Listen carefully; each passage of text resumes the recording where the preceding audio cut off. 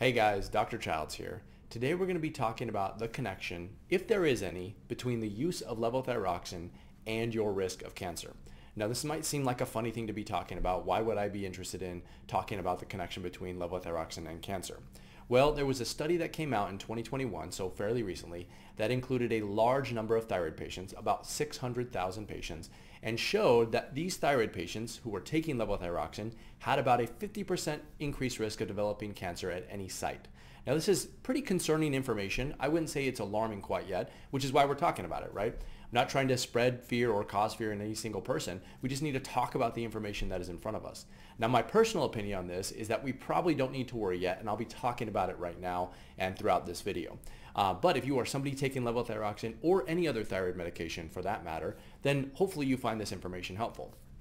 So what I will do is I'll include the link to the study that I'm going to be referencing below. And really what we're going to be doing today is critiquing that study, talking about why I don't think you need to be freaking out if you are a thyroid patient taking levothyroxine, but we do need to kind of talk about the results of this study and what it means for you. We'll also be talking about some takeaways and so on. So let's talk about the study. Again, the link will be in the description below. Now, this was a retrospective study, and it was done in the country of Taiwan, which will be important as we go later on. And this study surveyed about 600,000 thyroid patients. Now, in Taiwan, they have this database of information. It just includes a ton of health information of patients, not just thyroid patients, of a lot of different people, millions and millions of people.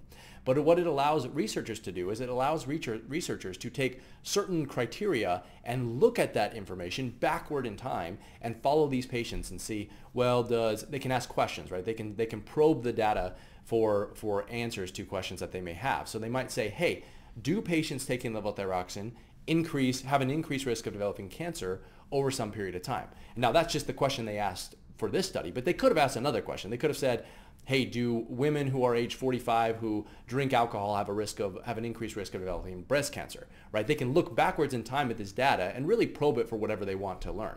Now, unfortunately, that doesn't guarantee the connection between these two things, which we'll talk about in the future, but it does send a signal that maybe there's something there, which means that we should probably look into this a little deeper. So when these researchers looked backward in time, they looked at these 600,000 thyroid patients, and I believe it was about 2 or 3 million control patients, of healthy patients. You'll have to look in the data to confirm that value. So they look at thyroid patients and healthy control patients. They found that thyroid patients taking levothyroxine had higher risk of developing 4 specific types of cancer, including brain cancer, skin cancer, pancreatic, and breast cancer.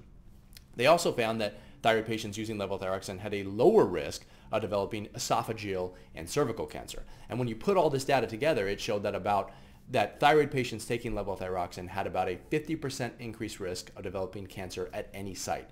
You know, when you account the much higher risk and the much lower risk, that was sort of the average together. So again, that's just the data, that's just the information. And now what I want to do is really critique that information. Let's talk about it. Let's talk about why I don't think you need to worry just yet. And I'll explain sort of my logic here and how I'm looking at this data and how I'm interpreting it as we go. So number one, the first thing we need to talk about is the fact that this is what's called a retrospective study. Now, I won't bore you with the details of talking about all the different ways that researchers can look and the different ways that they can create studies and research groups and groups of people and so on to follow them. But what I will say is that retrospective studies, they can be helpful, but they don't really show or prove anything when you use them. And the reason is, well, there's several reasons for this, but one of the big reasons is that they're looking backwards in time at data that has already been collected and already existed. So this leaves a lot of potential problems. Now, one of these problems includes the problem of data keeping and laboratory testing. So when these patients are first going in and they're going to their doctor and they're just having their data collected, they're not necessarily collecting it for any particular reason. They're just saying, here, come in, get your yearly physical, let's take a list of the medications you're taking and let's get your regular blood work, and then we'll just hold this data and then researchers can look at it in the future. But in the case of thyroid cancer or levothyroxine and the potential increased risk of cancer, we need to know more than just the regular stuff that they're testing for, right? We need to know a lot about their thyroid lab tests. We need to know about their personal history. We need to know a lot of these things. And so unfortunately, because that wasn't top of their mind when they were collecting this data, we don't have a lot of good information that we would like to see in order to say that levothyroxine causes the cancer. Right now, all we know is there's some connection. We don't know if it's causal or if it's just correlated, right? And that's a big deal. So the issue of data keeping and laboratory testing is important here. Number two, we also don't account for confounding variables. So what do I mean by that? Now imagine if we were looking at this group of people, thyroid patients, and we were trying to say that levothyroxine caused cancer in these patients. Well, in order to do that, we would have to rule out other things that could also cause cancer, right? And one big one would be something like weight gain, right? We know that people who tend to be overweight, which by the way, a lot of thyroid patients suffer from this problem, they have an increased risk of developing cancer because they are overweight, not because of their thyroid, but because of they are overweight. So that's a confounding variable, right? In other words, it skews the data. It makes it harder to tell which is actually causing the problem. Is it the weight gain? Is it the levothyroxine? Is it the thyroid? Right? It confounds the picture. It makes it a little more difficult. Now, in this study, we know that there were several factors not taken into account. And I included one of those already. One of them was BMI, which is important. Another one that they couldn't really account for was family history of cancer. Now, when you do studies like this, you want to rule out those people who have a higher risk than the average population of developing cancer because they can skew the results. If you're looking at a bunch of people who happen to already know that they're probably going to develop cancer because they have a long family history of it, well, that's not a regular control that you can use. Another thing that they really didn't take into account was smoking history and then alcohol consumption as well, which again, both of these things can impact your risk of developing cancer. So these confounding variables are important insofar as they kind of muddy the water a little bit. Number 3, we have the data source. Now, the data source obviously came from Taiwan, which is another country. And the reason that this is important is because people in different geographical locations across the globe have different risks of cancer based off where they live. The environmental factors that they're surrounding, the type of water, whether that water is contaminated with certain minerals or heavy metals or whatever it is. All of these things impact your risk, or the people who are living there, their risk of developing cancer. So you can't really take information from Taiwan and apply it broadly to people who let's say live in the UK or to America, as the case may be. So that issue of the people that it was studying and testing for may not translate directly to other populations. So that again is another thing to keep in mind. And then lastly, this is probably perhaps the most important thing, we don't have a lot of information on these patients on their dose of levothyroxine. So if you were going to blame levothyroxine on causing cancer, you would need to see how each patient was taking it. Because here, let me give you an example. Let's imagine that all these patients were taking levothyroxine, but the standard by which they were dosed is completely separate there than it was in the United States. So let's say on average, I'm just making this up, but let's say they were 20% underdosed in Taiwan compared to what the standard of care is here in America. That would make a big deal, right? That would make a big difference because it's not the medication so much as it is the dose. And that's really, really important here. So we don't have that information. We don't know how much they were taking, and we don't know how that dose impacted their TSH, their free T3, their free T4, all of these important thyroid hormone lab tests.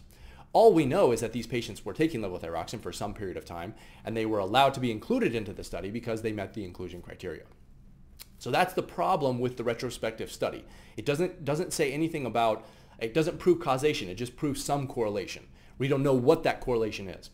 So what that leads us to, number 2, is that more research is definitely still needed. Now, I don't think that we need to freak out yet. This is part of the reason why I want to say this as well. It's not quite time to freak out yet, but it is concerning. This information that we're seeing here, the research, is a little bit concerning, especially to thyroid patients. So don't be surprised in the coming years if we start to see more research related to levothyroxine use and your personal risk of developing cancer. We're probably going to see a lot of that coming out, and it makes sense we would need to see that before we can definitively say, yes, it does, or no, it doesn't. Number 3, we don't have data on other thyroid medications. So don't freak out just yet because we don't know, does this only apply to levothyroxine? Does it apply to natural desiccated thyroid? Does it apply to all thyroid medications? In other words, is it related to the thyroid, the medicine, or some other factor, right? So that's another reason why we don't have to worry just yet.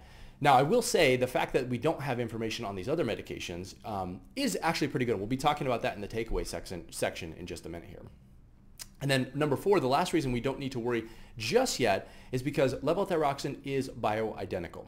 So another word for that is body identical. And that just means that levothyroxine, even though it is synthetic, it contains the exact same hormones that your body would produce naturally.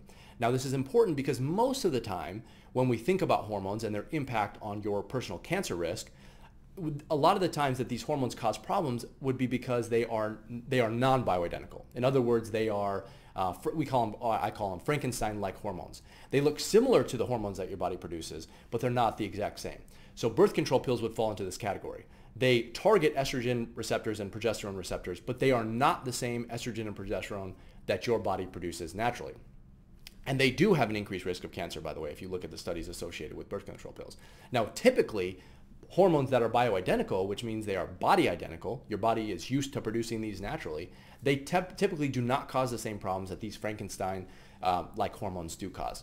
Now, having said that, you can still take too much of a good thing and it can cause problems. So for instance, one good example of this would be the connection between using high doses of estrogen and your risk of uterine cancer or breast cancer. So there is a connection between the two if you use excessively high doses, which again leads me to believe that this connection between levothyroxine and the supposed cancer risk is likely more due to the dose and how it's being dosed than it is the actual medication itself. So let's talk about some takeaways. So what does this mean for you going forward? What should you do? How should you respond to this? How should you react, and so on? So number one, I think this is probably the most important thing, and that is don't take thyroid medication unless you absolutely need to be on it. Now you might say, I was put on thyroid medication, I was told I have to be on it for life, and that's that. That's sort of true, okay? So there's been some studies that have come out more recently that show that about 30% of thyroid patients may not need to be on thyroid medication forever. So that's a pretty good chance, 30%.